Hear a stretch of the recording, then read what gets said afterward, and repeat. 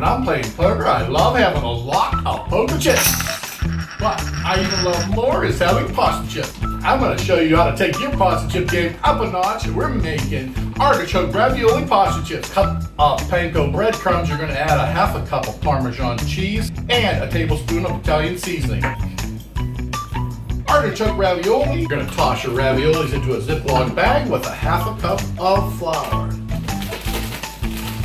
Now dip your flour-coated ravioli into the 2 beaten eggs and into the panko breadcrumb mixture. Get them all done, we'll get them in the air fryer. Line the bottom of your air fryer with the ravioli, spritz them with some olive oil, flip them and spritz them again into the air fryer for 400 degrees for about 15 to 20 minutes until brown. Forget the poker chips because I just hit the jackpot. Woo! Spinach artichoke dip.